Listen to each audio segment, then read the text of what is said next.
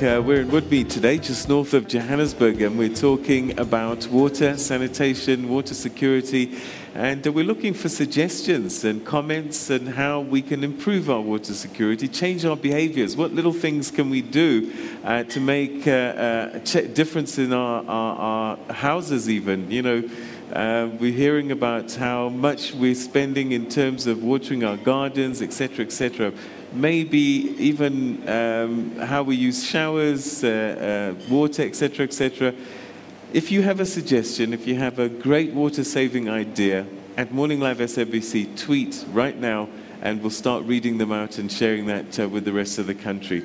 Okay, so we're going to pick up your tweets shortly, but I just want to go to Mzwanya, who's on table 16, and you're going to help us with the question that I posed just before the break, I think.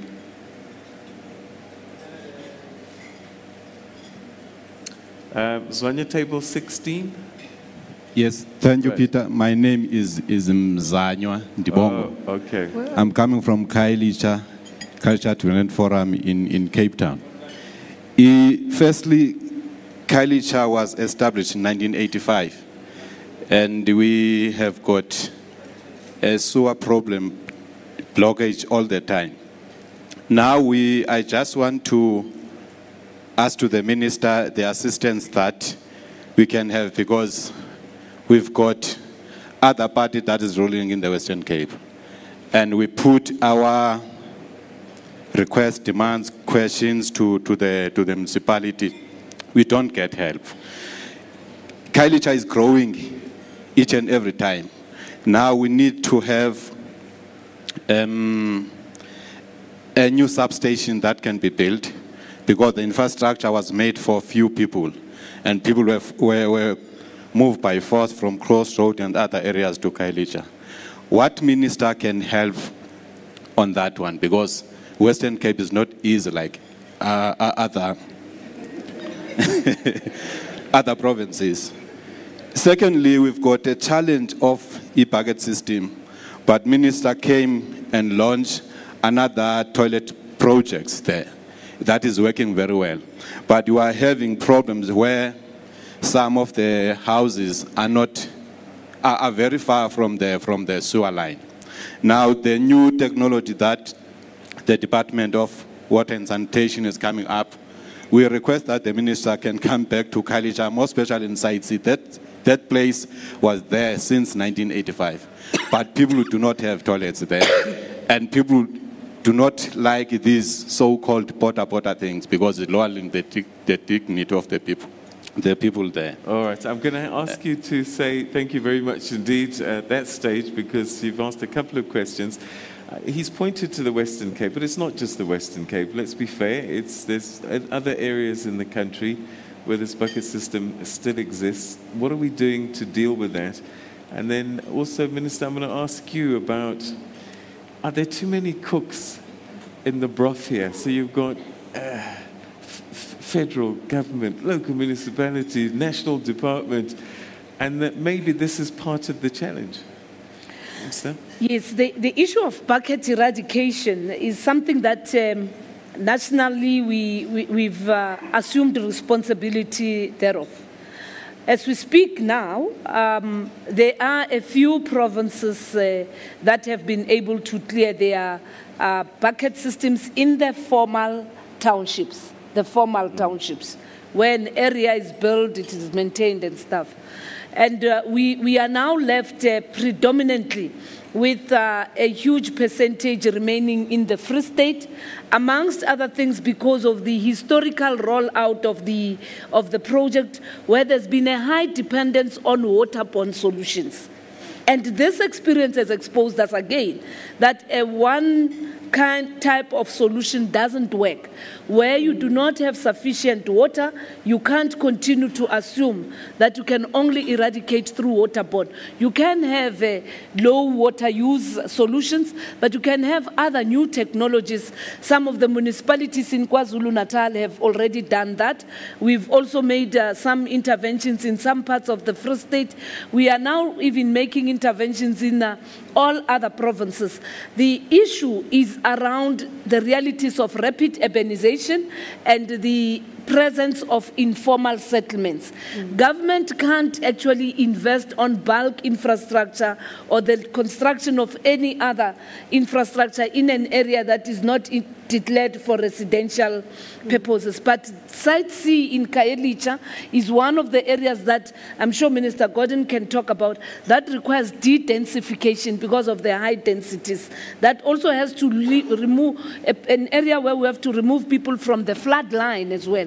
So the issues around urban planning do affect the way that we roll out sanitation solutions. So on this short term of your pre-1994, I think we are moving very well and we are meeting our targets. The Northwestern Gauteng have actually over-surpassed everybody. There's no more a township, an old township. I always say a Titlek township no longer has a bucket system. What we are now focusing on, it's ensuring, therefore, that even with the issues of informal settlements and urbanization, through an integrated urban development intervention, we must actually plan ahead of people moving in, but there must be enforcement of bylaws. And I wouldn't want to talk about the Western Cape being difficult and all those things, but for us, we are in charge of wall-to-wall part of the Republic of South Africa, and that's why we have gone to Khayelitsha to make these kind of interventions, like we are doing in other parts of KwaZulu-Natal, where it is another political party that is responsible for municipality. Because for us, the responsibility is about saving people. And we will go back. We piloted this project in the Western Cape consciously because we wanted to demonstrate that we are a government of the people of South Africa, irrespective of whether it's another party that is in charge. So we are rolling out new solutions. We had piloted this, we have seen its impact, and hence we can now adapt and ensure, therefore, that in the new financial year, we roll a solution that is quite sustainable. But de-densification is also one of the challenges for that particular area. Minister? In respect of your point, I mean, the ideal that we are trying to move towards now is that the municipal integrated development plan is a plan that incorporates, if you like, the plans of every sector: water, sanitation, housing, education, health, etc. And that delivery in a particular municipal area is on a coordinated, scheduled basis. We're not there yet, but that's the ambition that we have. Secondly, that must be reinforced by the right kind of spatial planning, as the Minister was saying. In other words, how do you want to organize your city? Where do you live? If you de-densify Khayelitsha, where do people move to? And in this particular context, South African municipal planning is a bit behind the curve. In other words, in the major urban centers, people are moving in faster than we can plan for the move. So our ambition must be that in the next 3 or so years, planning at a local level, spatial planning and urban planning must move ahead of the curve. So as people come in, they know where to actually go to and reside. Thirdly, we are in the process of concluding an integrated urban development framework that again re-emphasizes the question of guiding spatial planning. So how do we move away from the apartheid spatial patterns, which are you live in one corner of a city, you work in another corner of the city? Transport costs in South Africa are horrendous for working people. Up to 40% of some people's income on a weekly basis is spent on transport. So we've got to give a lot more attention to that particular area, but change the configuration of the way in which business location happens. So today we are now talking about township economics or the economy of the township. Until now we thought that's where people live. You go and buy your goods somewhere else and shop somewhere else and work somewhere else. The world and South Africa is moving towards a much more integrated picture. So yes, there are many hands in the pot, but the President created in the last State of the Nation address an interministerial task team on service delivery. It's beginning to gain momentum. We're beginning, at least the core 5 or 6 departments are working together as one team now, and I think we will see a lot more progress in the coming year. Okay. Let's go to table 13. Letipa is there. Table 13. Okay, table 13. If you could stand up, we'll get a microphone to you. Ah, there we go. You're not on 13 anymore. All right, there's a question there. See, migration even happens here. He was 13 now. Yes. Unplanned. Table migration. Yeah. Thank you. Ministers and Deputy Minister, thank you as well. My question is about, us as South African maybe have to undergo a serious paradigm shift. I find it strange that the water that I use in my house for my toilet, bathing, shower, and drinking comes from the same pipe. Yeah. And I'm saying, there's something wrong there because we should be having water that can be recycled for usage of such lower functions like toilet, bathing, shower, and the like. And drinkable water should be preserved and need to be regarded as a priority of perfection. So I'm starting to think, Minister, how about maybe indulging in some form of not just a study or an undertaking to ensure that we focus more on recycling water for usage, for watering plants, for all those other aspects, and preserve drinking water for what it is deserved to be drinkable. And I think we need to shift a gear, upper gear towards that. Let's separate water that is drinkable from water that we can use for other purposes. Thank you. Okay, so that's an interesting thought. Exactly my point in my opening remarks, and thank you very much for raising that, because part of what we are looking at through our own research institutions and the team that we have put in terms of looking at the long-term solutions is to look at how best we can reclaim some of the quality water and redirect it for better use. Secondly, is to really massively use the grey water that we have. And it is in that we are working with our research institutions, the quality assurance bodies, and the construction sector, the built environment, to say things can't continue this particular way, including the volumes of the water that we use for flushing your yellow stuff in your toilet, including your brown stuff. So you have to look at different options. The water you use in your shower, you can actually recycle and divert. So correctly so. This is a revolution that South Africa must enter into, and it requires every South African to be really amenable to change what used to be and appreciate what must be, so that then we are able to adapt. The last thing is around embracing innovative solutions. We're looking at working together with our research institutions, various innovative solutions. Simple thing, if everybody in this house, in this room today, can, I don't know how many of you have got more than one toilet, but looking at the nature of your dress, I'm sure you've got more than one toilet in your house. Imagine if you take just a block, almost a brick, and you put it in your cistern, you would have saved 2 liters of water that is in your cistern that you use to flush your yellow stuff. Secondly, if we talk about reducing the time we spend in terms of and being in a shower, we can be in a position to make a difference. Everybody can see we've been painted with this makeup. I can afford wet wipes. Why can't I actually use that? So we definitely have to look at different solutions. How to wash your hands. You don't need a full basin to deal with those things. But the most important thing is to start by the things that we know. If 36% of water in Johannesburg is used for irrigation, something is not right. We must deal with our golf estates.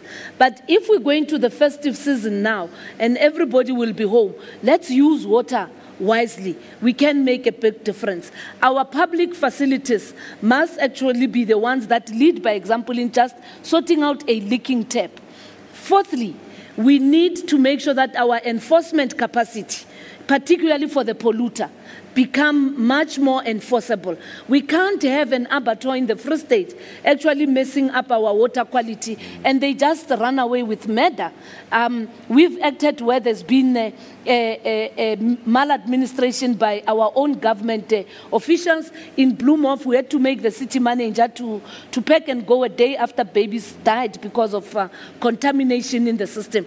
And we therefore need to also be hard on the mining sector, on the irrigation sector, on anyone who's actually messing up. But in other normal democracies, each one of us becomes a patron for water saving. And we need to talk to one another on how to change our own habits and do things differently. And every day, let's find new solutions, let's be innovative, and be able to use platforms like these ones to empower communities on what the solutions should be. Let's also not forget, we can be talking about water scarcity for those who have had water for years. But we have some people in this country until today who have not yet had access to quality water. They must not be forgotten. That Madlamini up there in KwaZulu-Natal, or that Mrs. Mudise somewhere in Zerast, we must also give them hope, because we can't be locked on dealing with those that have had perpetual access at the expense of those who also deserve to say South Africa belongs to all those who live in it, through access to quality water and decent sanitation. So as we deal with the challenge, we must also be making sure that we give hope to those that have not actually been served yet. Redress is quite important in terms of water availability. All right. Minister, I know that you understand numbers as well, and I'm just wondering, and maybe if you share this with the public, we might start to change behavior. We're struggling with our GDP, and I'm just wondering, this water situation must be having an impact, economic impact on our economy. And I don't know if you have any idea just how severe it is. Well, certainly, if you look at our GDP, agriculture as a share, as a contributor to GDP has been dropping for some time. And I think now it's about 2 or 3% of GDP. What this will do is if the drought continues into early January, it will affect our crop for next year, and it will reduce agriculture's contribution to GDP. So the 1.5% of growth or whatever we're looking at might be impacted unless another part of the economy begins to compensate. The second is that when our own grain production drops, then we import. So we can either import 2 out of 8 million tons of maize or 6 out of 8 million tons of maize. And that then begins to affect our balance of payments. So you've seen the recent numbers, trade numbers from SARS, which show that in the last month or so, we've imported a lot more than we've actually exported. And that then affects the current account. If you link that to what the European Central Bank is going to do tomorrow, and apprehensions around their own form of quantitative easing, and then I think a week later, what the Federal Reserve of the United States is going to do. So the whole world, let alone South Africa, and particularly the emerging markets, are going to be confronted by the usual problem, which is that people who have money invested in these economies suddenly get a, inverted commas, short-term fright, and you have a huge capital outflow back to the United States, which is seen as a safe haven. And we're talking about a lot of money. The other day I came across this figure of about $46 trillion floating around the globe in cash terms, which means this is the cash that is chasing short-term yield. So if you can offer me 0.5% or even 0.1% more, I come to you. If she then says I up it by 0.15%, then I'll come to her. And the minute somebody else offers, I take the money away from you and go there. And that's what's impacting on emerging markets in the world today. So you can see all of the linkages that we have. But as Azar Jamin was saying on one of your competitor TV shows the other day, whilst these are difficulties, these are not difficulties which amount to us being in absolute crisis. We are in a low growth path, as the Minister of Finance has been saying, and the real question is, how do we create hope and optimism and greater confidence in ourselves and our ability to manage this economy? And how do each of us raise our production levels? One, how do we become a more export-orientated economy?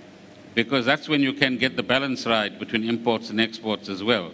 And we should be seizing the opportunity of the devalued rand. A few years ago, we were being told by some commentators, if the rand wasn't that appreciated, we would be exporting a lot more. Well, the rand is very devalued at the moment. Where's the exports? Why aren't we exporting? We said we will export into Africa. Why are the business people in South Africa not taking those opportunities and increasing our export basket? So those are, I think, important issues to look at in a constructive way, so that we positively apply our minds to that and say, how do we get ourselves out of this mode? All right, so we're going to take a break, and at this point we're going to say thank you very much indeed to Minister Gordhan. He has to go to the AfriCities summit, which is taking place, where we've got a number of mayors from around the world converged in the city of Johannesburg to talk about the all-important cities and their growth and the challenges that they're facing. So, Minister, thank you very much for joining us and sharing your thoughts with us today, and we'll be right back after this. Stay with us.